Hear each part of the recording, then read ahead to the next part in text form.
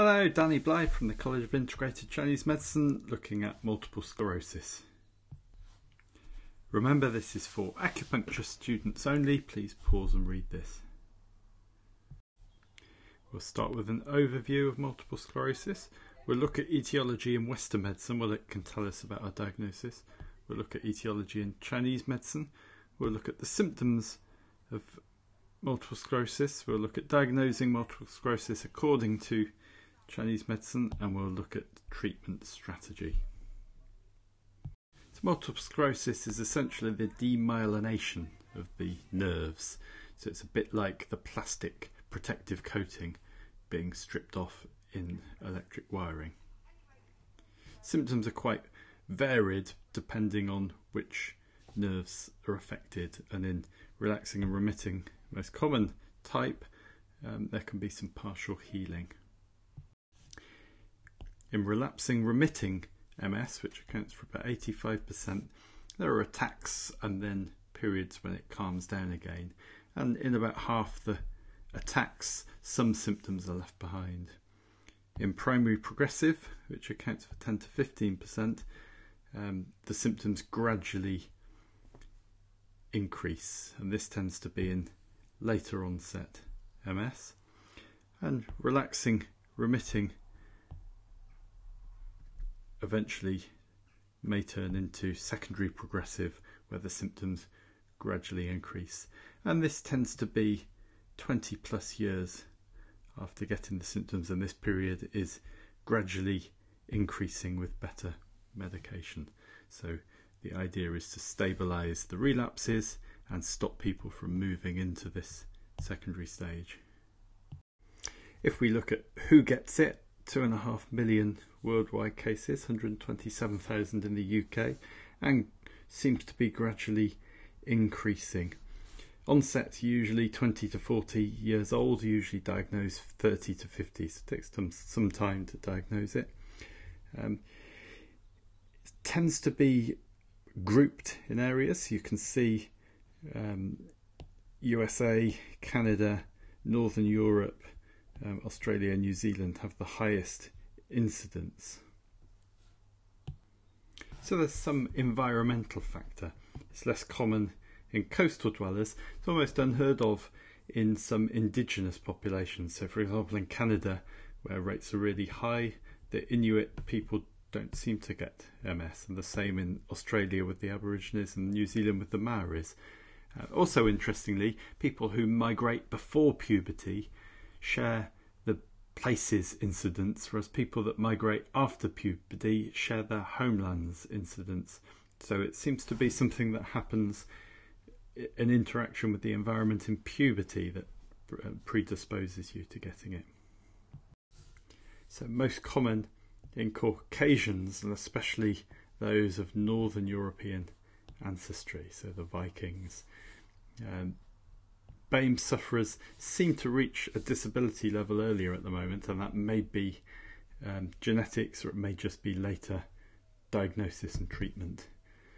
There's some heredity, so 0.35 chance of getting it in the general population increases to a 3 to 4% chance if a first degree relative is affected, and almost 3 times as common in women, so there may be some hormonal influence here as well.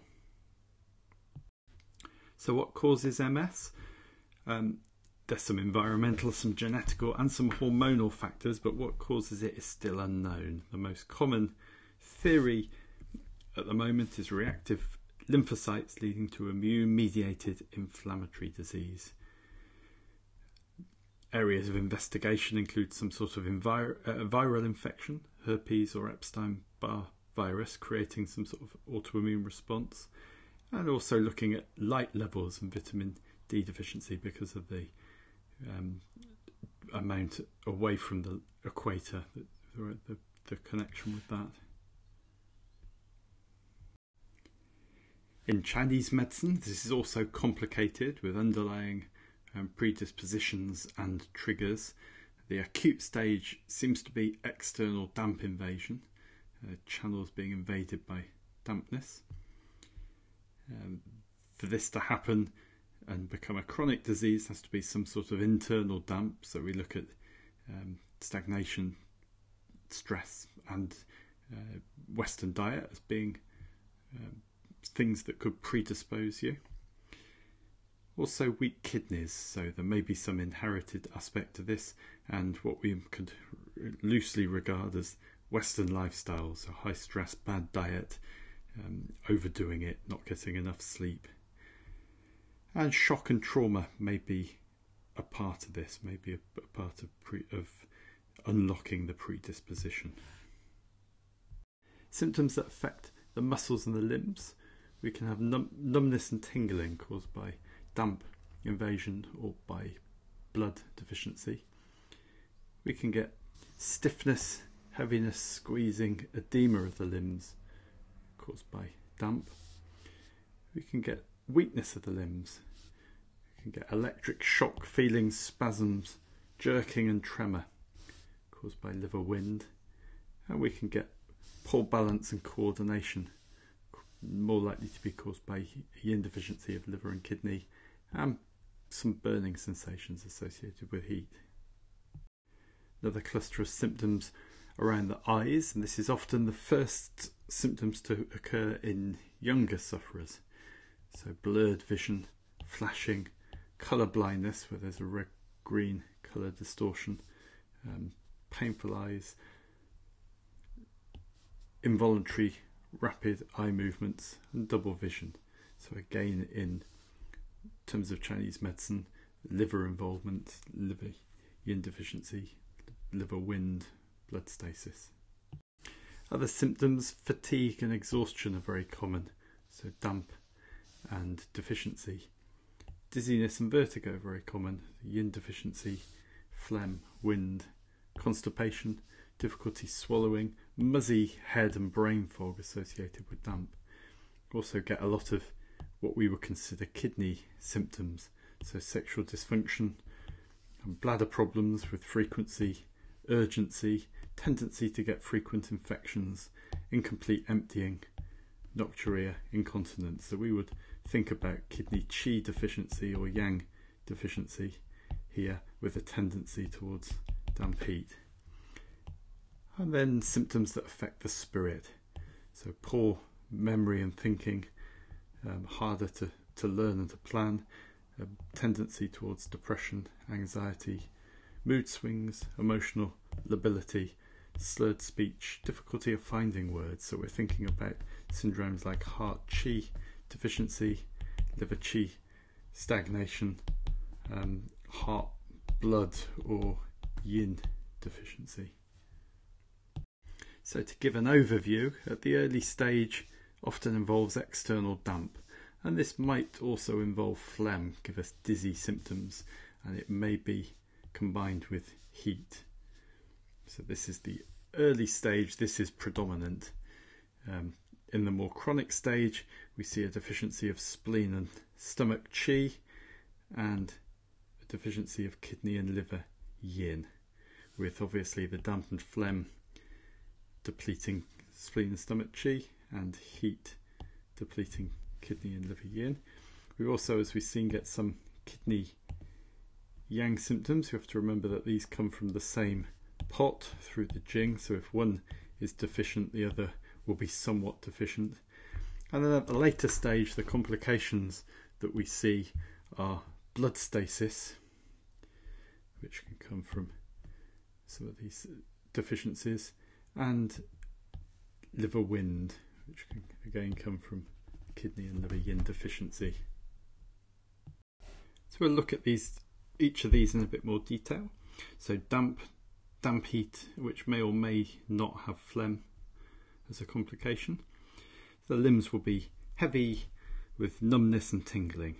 It often starts at the feet and sometimes the hands, and slowly moves upwards to the knees and to the elbows. So damp has this habit of starting low and gradually rising up the body.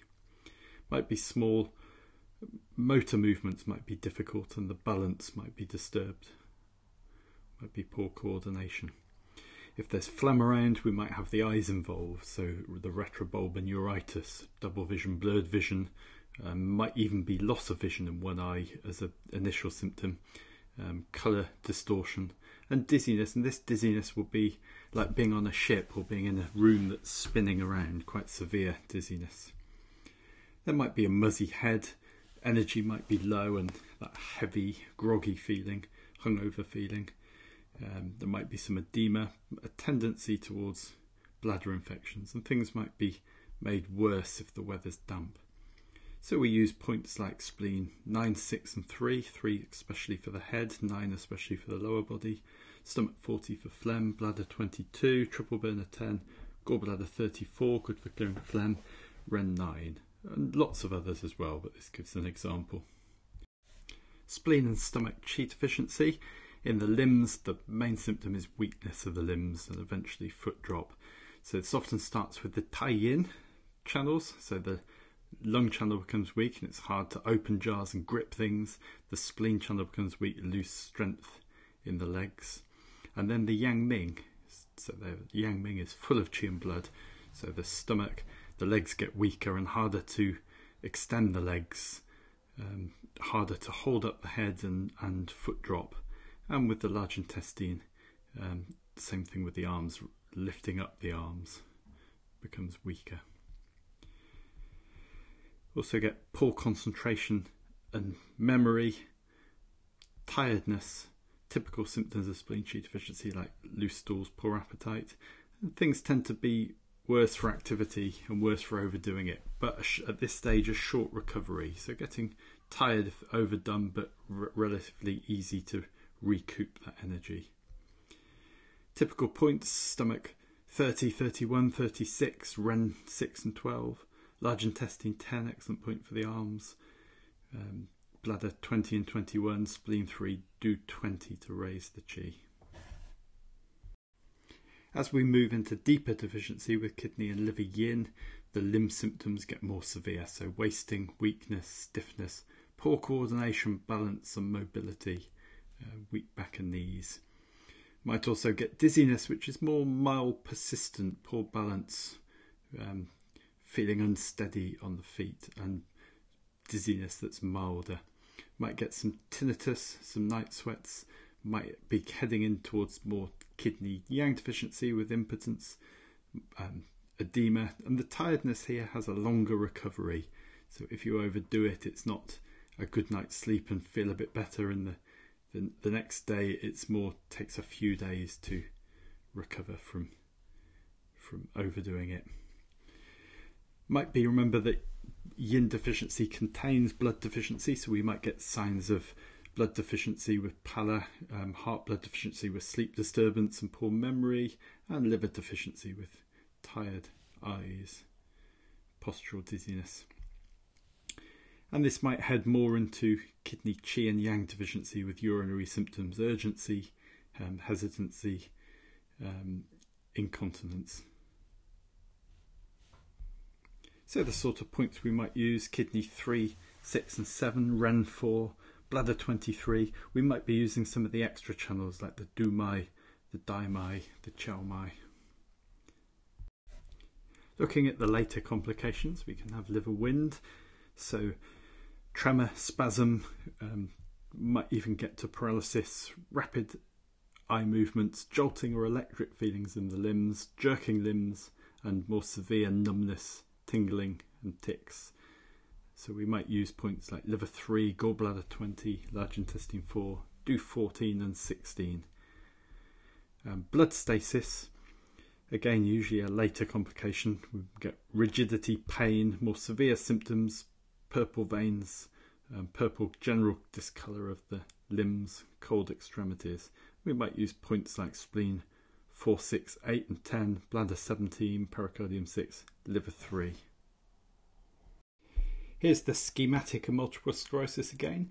It's important to remember that we might see patients who just have a couple of these syndromes, and we want to keep them as healthy as we can and try and prevent them from going into any of the deeper syndromes. So this represents a kind of overview of what the possibilities are.